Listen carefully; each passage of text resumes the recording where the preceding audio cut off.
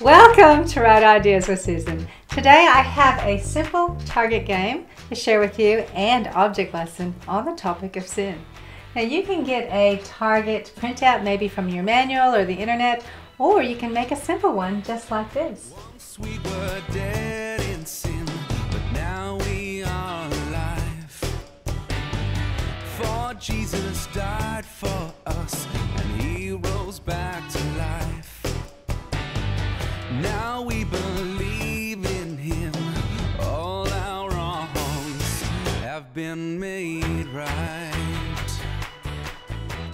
I like to play the game at the beginning of the lesson, so I get a bunch of kids up the front and I challenge them to try to hit the bullseye every single time and get a perfect score.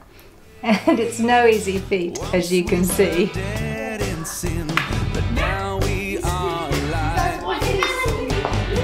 For Jesus died for us, and He rose back to life. Now we believe in Him, all our wrongs have been made right. So I start with the game and then I go into the Bible story. It could be about Adam and Eve, it could be about Moses, it could be about Zaccheaus, it could be about the people of Israel, any sort of Bible story. And then when you get into the topic of sin, I'll say, oh, now, what did they do wrong that God wasn't happy with? And we'll talk about that. And then I'll refer to the game and say, hey, did anyone get a perfect score of 7 and hit the target perfectly? No, nobody did? Did you know that the Hebrew word for sin actually means to miss the mark, to miss the bullseye? So in archery, when you miss that, it means you sinned. And it's the same way in the Bible. And then I'll ask the questions, did anyone's dart not even hit the target and fall short? Yes, did you know that in the Bible, it says that all of us have sinned and fallen short of God's glory. That means all of us are imperfect. None of us are perfect like God.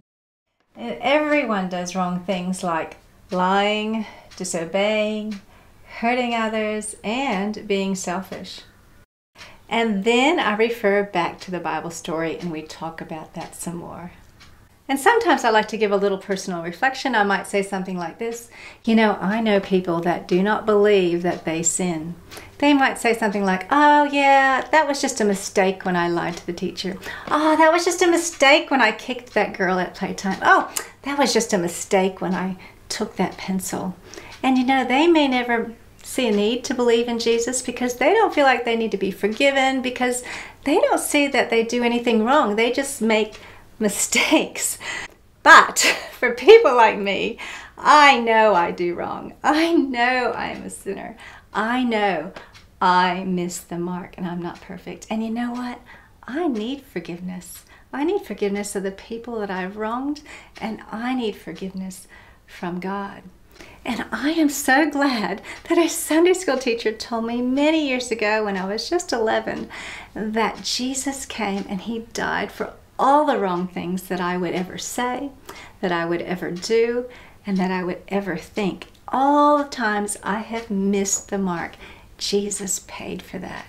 And you know what? That's really good news. The other thing is by believing in Jesus, I get something really special. And that is the Holy Spirit. And the Holy Spirit is what helps me to choose to not do the things that are wrong, to choose to not sin, but to choose things that are good and to choose things that are right. And you know what? That's good news for sinners like me. And there's millions of us around the world who know that we are sinners and we need Jesus and we need God. I could then follow the lesson up by showing a clip from my playlist on the topic of sin. And if you like this idea, can you give it a thumbs up and let me know? And if you'd like more ideas or game ideas or object lessons, you can check out my playlist there as well. Thanks again for watching, and may God bless you as you teach the next generation about Jesus. Zaccheaus like, it's actually harder than it looks. No one's got so much sin. Gee, shut up. You hit the roof. At least he's hit the top, right? Been made right. Yeah. Lost better than I would.